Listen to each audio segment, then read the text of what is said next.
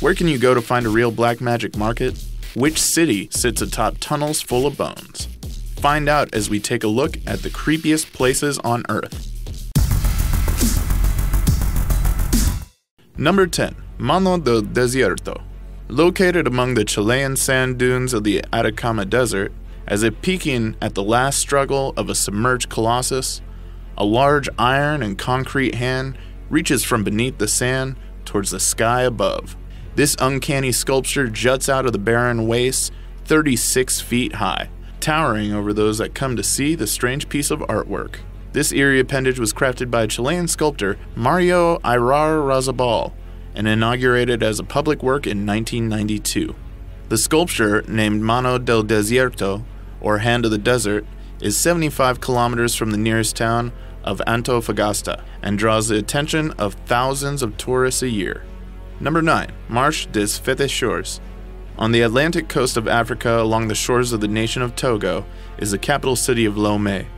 This region is the largest and highest populated city in the country, once referred to as the Pearl of West Africa. Within Lomé, one can find the Akodesawa Marche des Féticheurs, or fetish market, a bazaar featuring all the charms, talismans, and assorted animal products required to complete voodoo rituals. This black magic market is stocked consistently with the bones, skin, organs, heads, and other remains belonging to an assortment of animals like apes, crocodiles, gazelles, goats, leopards, monkeys, snakes, and various birds. From these items, voodoo practitioners and believers will construct or strengthen conduits with the spirit realm they call fetishes. Other items that may be purchased include herbs, spices, charms, and idols. Those objects which aren't bought for fetishes are used for balms, powders, and elixirs meant to offer a variety of health benefits and cures. Open daily from 8:30 in the morning to 6 o'clock at night, this real-life voodoo version of Diagon Alley is still open to the public and serving the voodoo practitioners of Togo and wherever else they may hail from. Number 8. Hashima Island. Originally established as a settlement for undersea coal mining in 1887, this small island would remain inhabited until 1974, when the mines finally dried up. For 3 decades, Hashima Island, also commonly referred to as Gunkanjima, remained abandoned, only being disturbed by the foliage and ocean that surrounded it. There are more than 500 islands near the city of Nagasaki that claim 0 human residents. But what makes Hashima stand out is the fact that a small community of up to 5,259 people once lived there, resulting in a small but dense town. The dilapidated structures now sit hauntingly as tourist attractions, emanating a dreary sense of the pitfalls that come with the push of industrialization. Number 7. Banff Springs Hotel. Perched between the northern Rocky Mountains of Alberta, Canada, is a quaint winter getaway in the form of the Banff Springs Hotel. While not the Stanley Hotel that inspired iconic Stephen King novel The Shining, the large echoing halls of this antiquated hotel, surrounded by blankets of snowfall and a thick evergreen forest, certainly evokes the same hair-raising vibes of the book's film adaptation. And just like the Overlook Hotel in that famed movie, this one is reportedly haunted. The Banff Springs Hotel is said to have many strange regular occurrences, such as ghosts that occupy the 15th floor building. The tale of the Ghost Bride is one of the more famous stories to come out of the hotel, originating in the late 1920s. The fable goes that during the wedding day of a young bride, while descending one of the hotel's many marble staircases, something caused her to fall tragically in her gown, tumbling to her quiet demise. Now she is supposedly seen by guests and staff members roaming the stairwells and dancing alone in an upstairs ballroom, still wearing her wedding dress.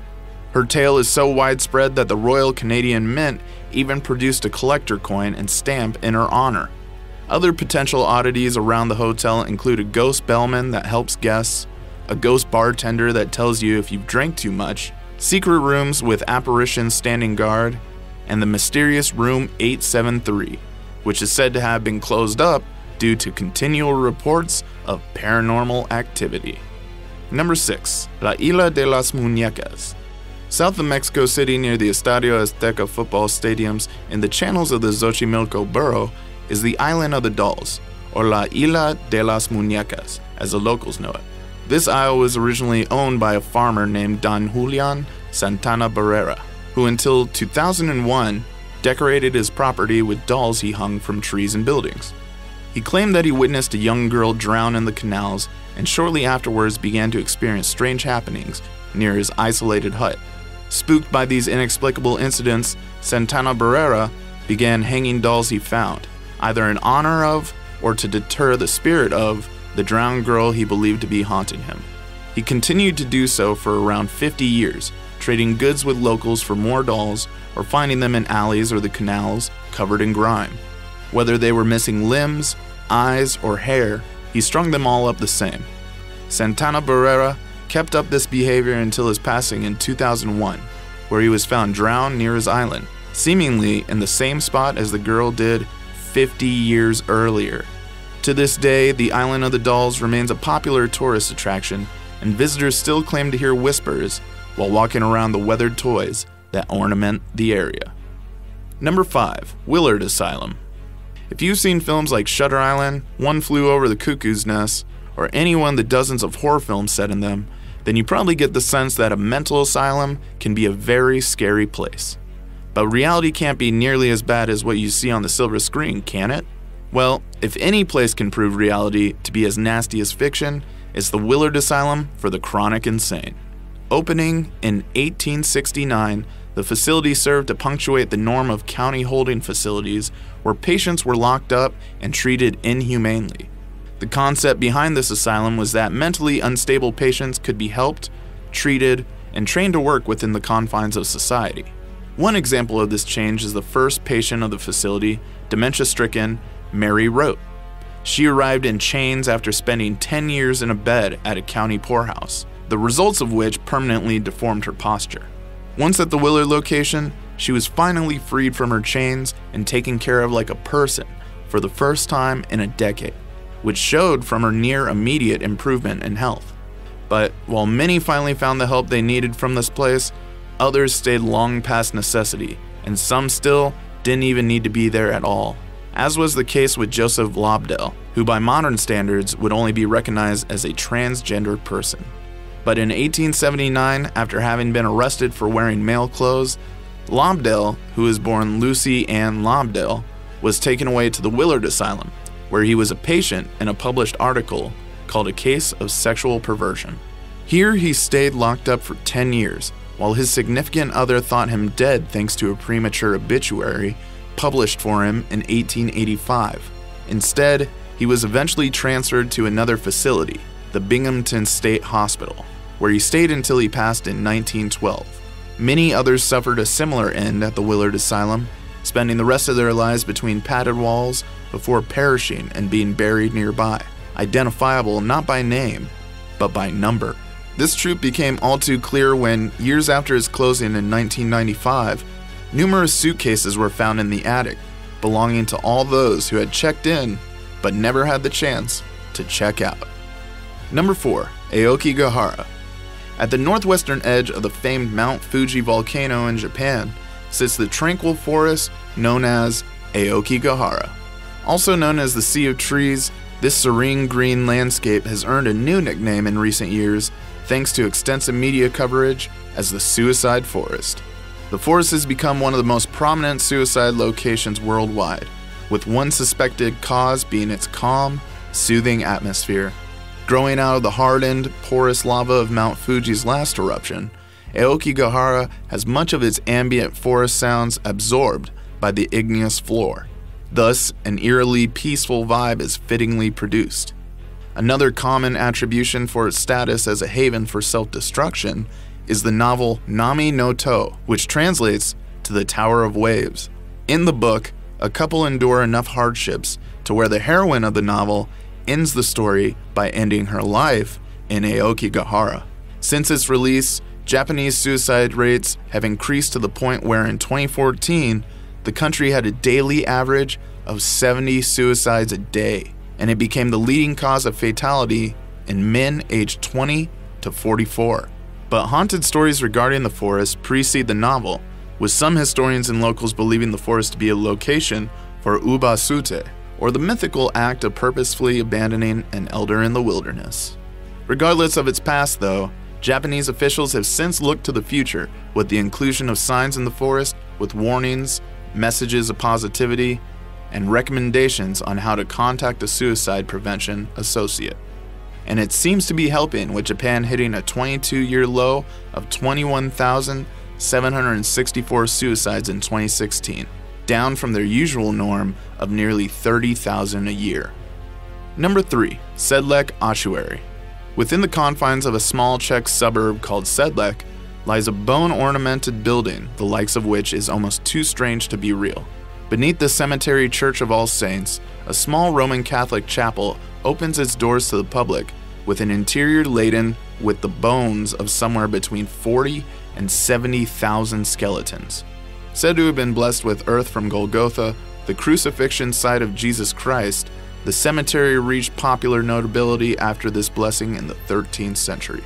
It became a desirable posthumous destination, and the cemetery answered this uptick in business with the expansion of the grave sites. But in the mid-14th century, when the Black Plague hit Europe, the proprietors of the church and cemetery grounds decided to take a new route with the establishment of an ossuary, or a holding facility for bones. To keep up with the high demand, exhumed skeletons were stored in the ossuary to make room for new burials. Here they stayed in storage for hundreds of years, gathering in quantity until 1870, when a woodworker named František Rint was hired to assemble the thousands of skeletons into some ordered fashion. The result is the ghastly church you see before you, as the Sedlec Ossuary remains open to visitors to this day. Number 2. Edinburgh Castle. Atop the hill overlooking the Scottish capital of Edinburgh perches the castle and military fortress with its namesake. This royal establishment is more than 900 years old and was a key location in many historical events throughout Scotland's existence.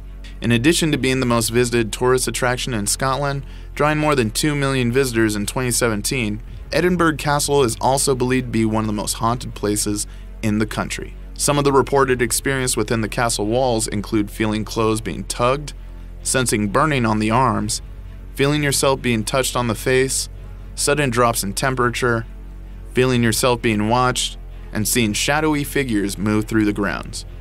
Creepier still are the tales of a phantom drummer, who appears to foretell danger approaching the castle, and the stories of tenants that occupied the Edinburgh dungeons, like a Duke of Albany who stabbed and burned his captors, or a lady who was burned at the stake for witchcraft. In an independent paranormal investigation, 51% of participating visitors found the areas believed haunted within Edinburgh Castle to actually exhibit signs of haunting. Number 1. Catacombs of Paris. Before the creation of these catacombs, the city of Paris had an issue with their deceased, as the developing cities departed were literally jam-packed within cemeteries at the center of the metropolis. To combat the diminishing burial space and worsening smell, plans were put in motion to convert former mines below the city into a massive ossuary. Burials within city limits became banned in 1780, and nearly 6 million corpses were exhumed and relocated to the catacombs below.